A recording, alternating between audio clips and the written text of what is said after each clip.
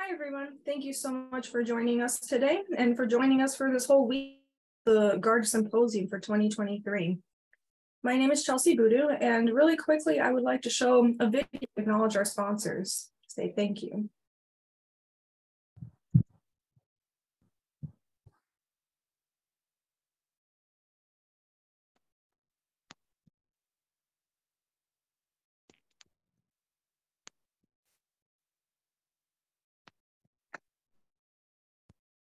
All right, I will be handing this over to Carl Silva from MSU Biosystems and Agricultural Engineering and from the Nanobiosensors Laboratory. Thank you.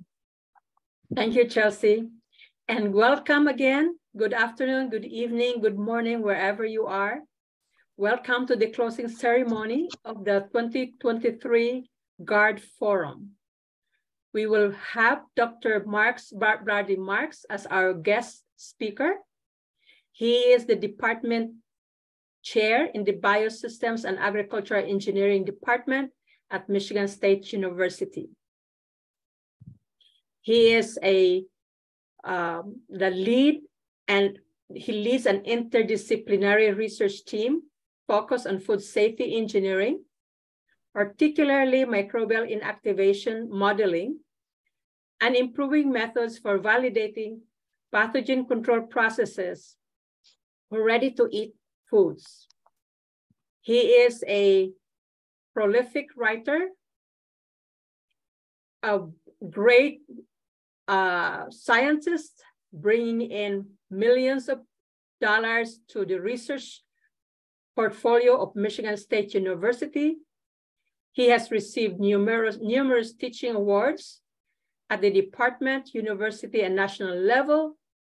He also served as the undergraduate program coordinator before becoming the department chair. Without much ado, I will give the floor and welcome Dr. Bradley Marks. Let's give him a warm welcome of applause. Thank you, Vanjie. Appreciate it very much. Well, I'm given sort of the humbling task of wrapping up this really amazing forum.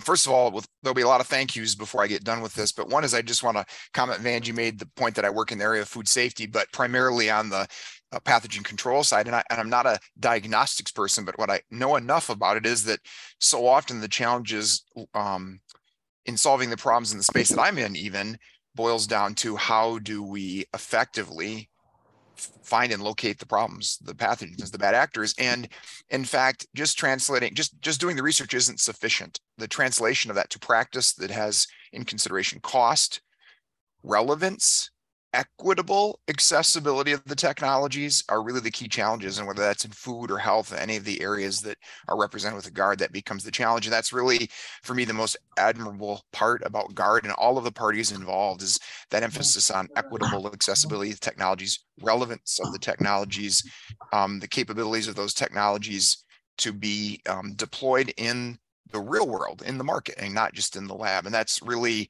when you look through the program, what's happened over the last 5 or 6 plus days, that theme ran through what I saw in short courses and networking and in the keynote talks, et cetera.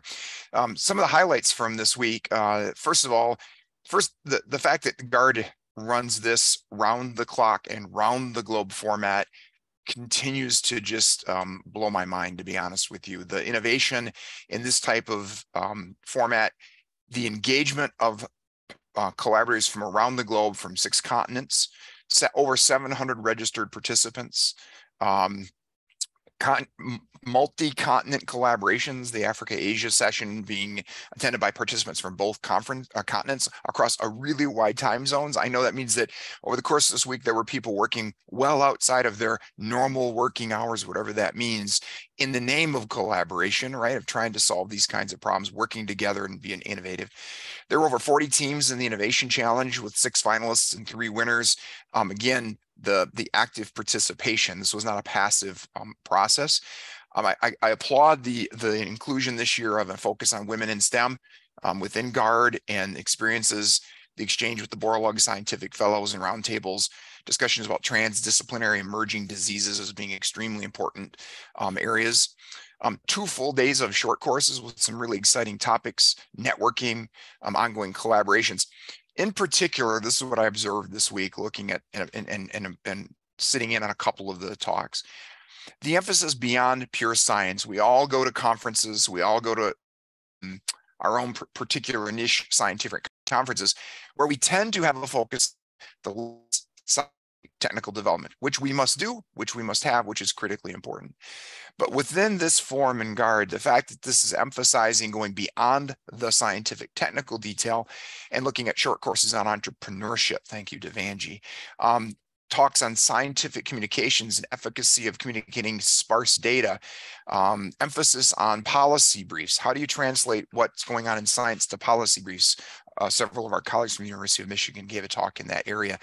So this emphasis of getting to the market, to practical solutions, one of the keynote addresses talking about in really resource limited environments and engaging with the people that are in the place our technology is hoping to change is really the only way the technology becomes relevant and actually will work at that level of engagement. Seeing that thread of themes running through all of the programming of GARD is really exciting and admirable. And I hope really in the end, most importantly, with this vision is effective and impactful.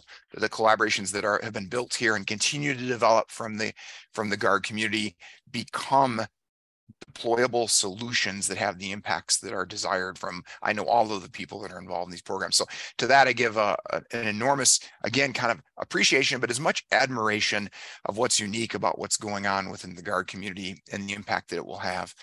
I do want to share a couple, if I can do this, I think it'll work with the share screen, a few shouts out, if that's the right terminology. The leaderboard within the forum, there were ways to track engagement, and these 3 folks at the top on the leaderboard, they must have never slept, honestly, over the past 7 days to have accumulated that degree of engagement. And so an applause to them and an appreciation to all the people that were fully engaged. In addition, representing, I think here, Philippines and Sri Lanka both as really important partners in all of the programming. And then the other is just to lay down the appreciation for all the people that are involved in making this happen. And this is only a few of the small group, because every symposium, every discussion roundtable, every short course had a team of people behind it to make it happen. But appreciations to Chelsea and Harmit and the folks listed here that made the Innovation Challenge happen. The regional coordinators from each of the regions that brought folks together around the virtual table to make it possible. Thank you to all of you for doing that. To the graphics team, the sponsors, Chelsea played that. And then for me, I think I will give a collective GARD community, but a personal brag thank you to Vanji for really the vision, right, to make this possible. This was, when she first suggested this idea 2 years ago, I think I've probably told many people this, I told her I was pretty sure she was crazy to even think about doing something of this scope with this kind of innovative format around the globe and around the clock, that she must be nuts. But I said, but I'm behind you 100%. Let's see what you can do. And it's gone well beyond anything I would have dreamed it possibly could have become in terms of the degree of engagement. And for that, I just want to say on behalf of all of the folks involved, thank you, Vanji, for that leadership. It's greatly appreciated. Lastly, I would say all of the people that gave talks, that just talked with one another, that sat around the virtual table and engaged and found a new potential partner. That's what this is meant to be. And if that happened, then this truly was a success. And most importantly, the planning for GARD Forum 2024 is already underway. So I strongly encourage you to keep an eye out for all of that information, and would look forward to having everyone back next year in GARD 2024.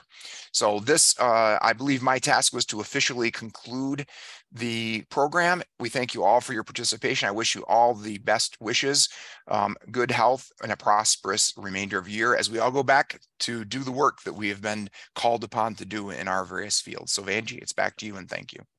Well, thank you so much, Dr. Markstein, for your kind words, and thank you for everyone.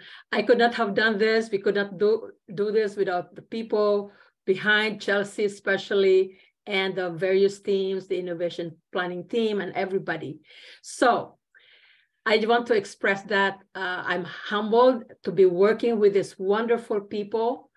They have servant attitudes, servant hearts, and all they want to do is just make the world a better place for everybody. I would like to acknowledge Monir Adnani. He missed the announcement. He is the first place winner of the Innovation Challenge. So congratulations, Monir. And congratulations. Thank you so much. Thank you so much. And I'm really sorry.